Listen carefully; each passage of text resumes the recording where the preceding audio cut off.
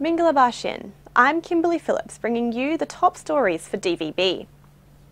Clashes between rebels and the Burmese army have forced hundreds to flee from a gold mining town in Burma's northernmost state. The Kachin Independence Army has been locked in fighting with Naypyidaw troops near gold mining sites in Kamine Township, which caused locals to evacuate in search of safety.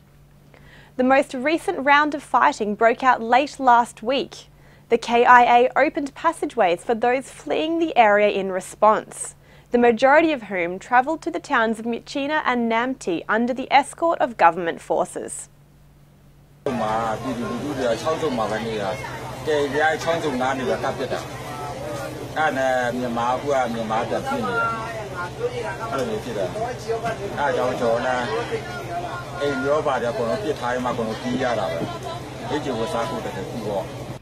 The iconic Bein Bridge has finally emerged from weeks of inundation. The Mandalay attraction has been hidden from sight since the end of July, the result of the monsoonal flooding of the Irrawaddy and Chindwin rivers.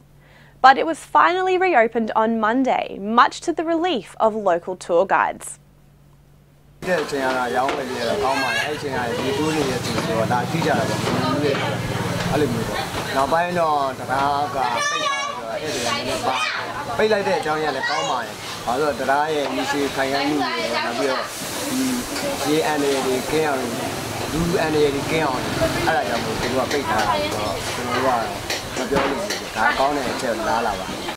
Rates of smuggled pseudoephedrine from India has surged in Burma, which experts say is the result of poor coordination between the two countries. The drug, commonly found in cold medicines, has increasingly flowed into the country through the rugged border region over the last 5 years. The supply indicating the growing scourge of the national methamphetamine epidemic.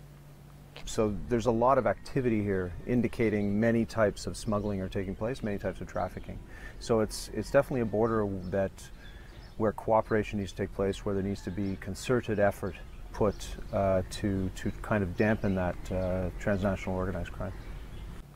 You can find all of these top stories and more on dvb.no. Good night.